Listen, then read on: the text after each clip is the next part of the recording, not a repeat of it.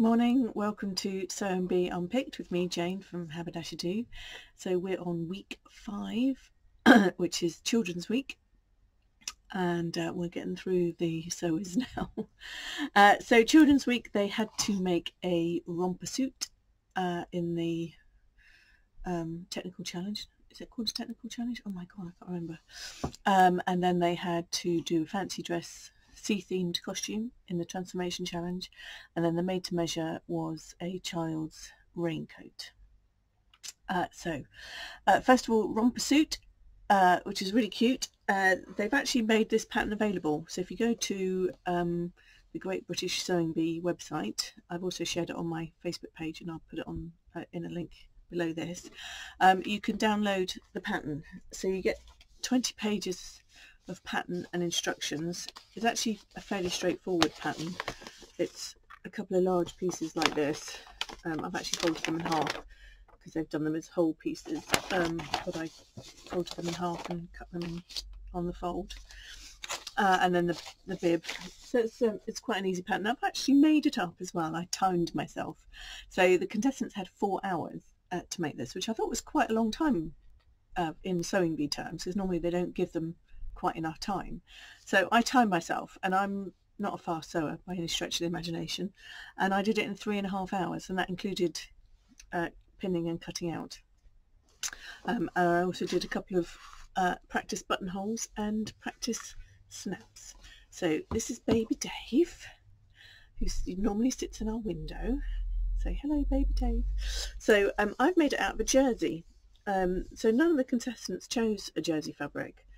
This one's got a bit of stretch. It's quite a stable jersey, so it's not too bad to work with. So I think if I'd chosen a cotton poplin or something, I would have made it even quicker, because I had to, just take my time with this one. So it was quite an easy, straightforward make. You've got the straps to turn the right way round. You've got the elastic casing to put through the back, and the thing was they wanted the casing below the top edge to create this kind of frill effect. You've got 2 buttonholes on the straps, and then the buttons inside, and then the dreaded poppers on the crotch. Okay, so I used just some hemline plastic snaps. You do need a special tool for it. Voila, it's the first time I've ever used it. It was really easy to use. The tool is quite expensive, so if there's anybody local to me who wants to borrow it, you're more than welcome. Okay, so say bye-bye, Dave. Bye. Right, so pattern-wise, I found a couple of patterns. Oh, put that in the wrong pile. So from the McCall's range, because that's what we do, is this one. So you will see there is a romper suit here. So it's almost identical to this one. The only difference is that the legs are longer. Okay, so it even has the crossover back. You can see it there. It is, God, where is it? It's that one there.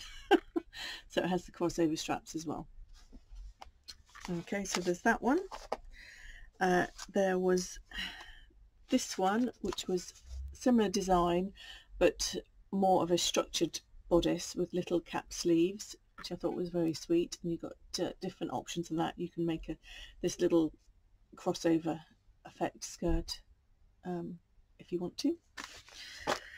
And then this one was a christening version. So down here you'll see it's a little romper suit, but it's got a more formal top section. With this one has even got a little collar and a bow, but you can adapt those, but they're all very much the same principle. So there's those 3 patterns.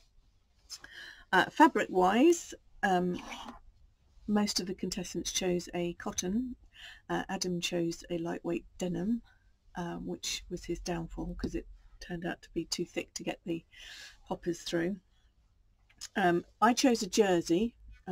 This is one of our sort of kiddie jerseys that we have. It's really nice to work with. It's a cotton mix. We've also got it in a stripe, so those are fairly unisex, I think, or gender neutral, whichever way you want to look at it. And then if you wanted to go for a cotton or a woven fabric, you're kind of spoiled for choice really. We've got loads of cotton poplins. I've just picked out a few. We've got dinosaurs, we've got toucans, we've got one of my favourites, the little busy bees in yellow. We've also got the busy bees in like a sagey green, pale sagey green. We've got jellyfish, cupcakes, we've got little ditzy florals, we've got blue, we've got that in pink as well. I mean, this is just a handful, we've got loads. Space rockets, little patchwork number, we've got that in blue as well. If there's any Harry Potter fans out there, you could have a little Harry Potter one. We've got little dogs, or little upside down dogs. There we go, right way up. That's like on a dark grey background. Oh, if you're feeling a bit fun, got camper vans. So any cotton poplin or a nice stable jersey would sort you out. So there were a few basic errors, I think. Adina put the bib on the wrong way round, so she had to take that off and do that again. Damien put his elastic channel in the wrong place, and I think Raf did as well. And obviously Adam's poppers. There were a couple of little technical challenges with it. You had to stitch in the ditch, which is where you have to stitch from the right side along this seam where the gathers meet the bodice, but you have to make sure, excuse me Dave, that you catch the bib on the inside, and the trick is you want to stitch in the ditch here so the stitching doesn't show, and hopefully I have achieved that. So that was that little technical bit. Bagging out the bib, they've finished the edges, the side seams, strangely, but the bib comes right down to the side seam, so I suppose that was the neatest way of doing it. And then the poppers on the crutch area, and actually putting the facing on was quite tricky because you're dealing with tiny little arches and small seam allowances. So for children's clothes, the seam allowance is usually about 1 centimetre. Well, not about 1 centimetre, it is 1 centimetre. So you're working with much smaller spaces, so it is a bit more fiddly, and you just have to go a bit slow and take your time. Cutting out, you just see some of the sewers having real problems cutting out, but I actually folded the pattern piece in half and then placed it on the fold, so it was far easier to cut out where the crutch is. If I show you the pattern piece, so trying to cut out that little shape there accurately, I placed this edge on the fold, and then I just had to cut out that side, and I did the same for the front as well. Pattern placement, you wanted to be careful what you placed on the centre of your bib here. I've got the giraffe in the middle. Farry had the bold pattern from her African wax print in the middle. Raf did something with pattern matching, I can't remember what now. Rebecca made sure her dinosaur was right there. So if you've got a big bold print like that, make sure you put something right in the middle, otherwise it's going to look a bit odd. Okay, those are a bit big for Dave, aren't they? What else do we have to say? Yeah, most people sewed it really well. Adam had a bit of a mare with his poppers, and he made hard work for himself by choosing 3 different fabrics. So there we go. That was the beginning of his bad day, I think. The transformation challenge was using wetsuits and swimming aids to make a fancy dress costume. There were some quite ingenious things here. Andrew's crab was pretty cool. I really liked Rebecca's octopus because it had a bit of sewing in it as well. So she'd made the tentacles and then she'd sewn fringing on. Yeah, that looked really cool. The jellyfish was, yeah, okay, and the mermaids, some of them were better than others, weren't they?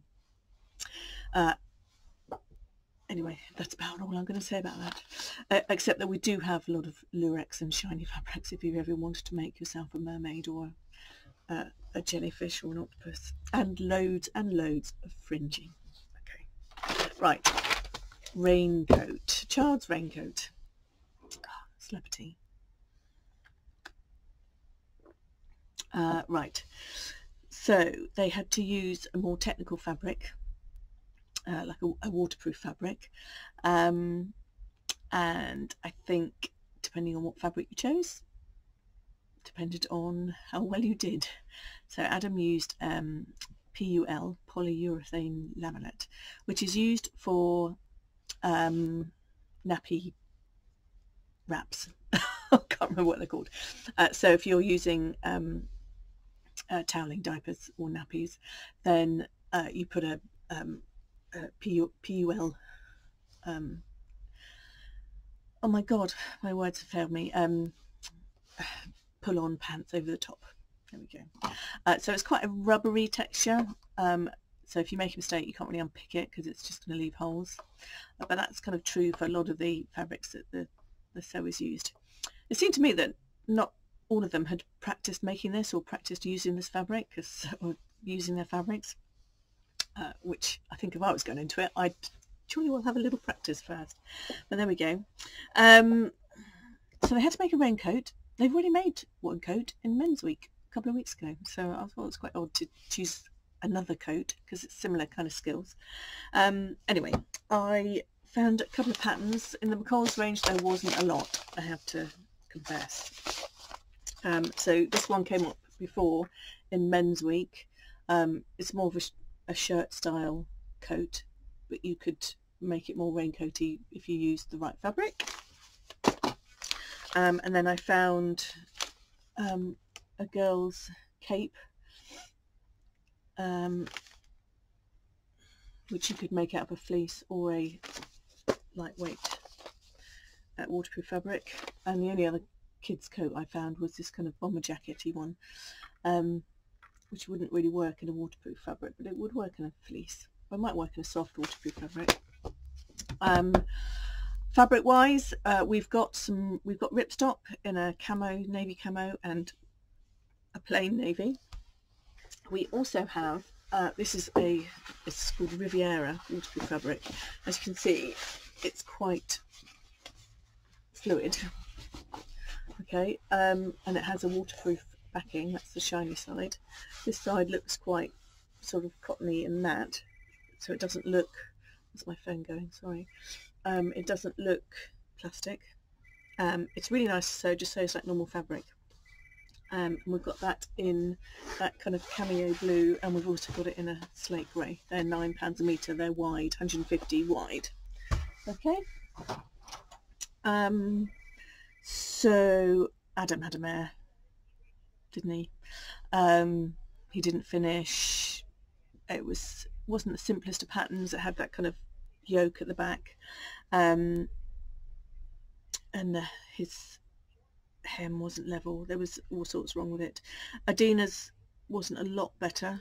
Had that panel down the front.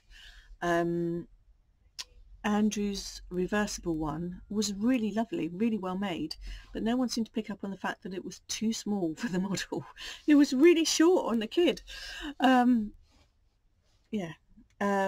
Damien's shower curtain one was interesting. Hem did kind of stick out a bit. Farry's unicorn rainbow was lovely, really lovely. What else was there? Oh, Rebecca's, was it Rebecca's or Serena's? She had contrast sleeves, but she made the lining too short, so it pulled the hem out. So there we go. That's it, really, for this week. If you need any of the fabrics, just give us a call. I'll put some links below as well, with links to the patterns, and if I can, links to the fabrics as well. All right, bye. Oh, I can't stop the